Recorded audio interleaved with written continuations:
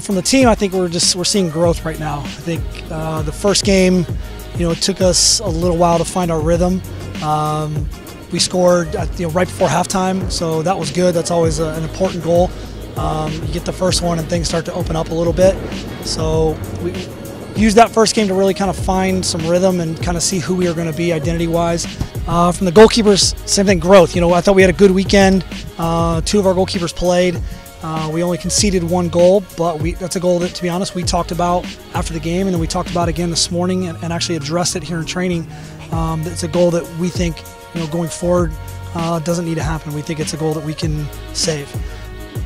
The team as a whole, we came out a lot quicker, a lot more composed than we ever have before. I think this weekend really kind of showed where we're at with preseason. We've been working hard throughout the whole season. And then as goalkeepers, we're all pretty strong. We're all pretty fit, ready to go for anyone that needs to get thrown into the box can go in, and we're all pretty confident in each other.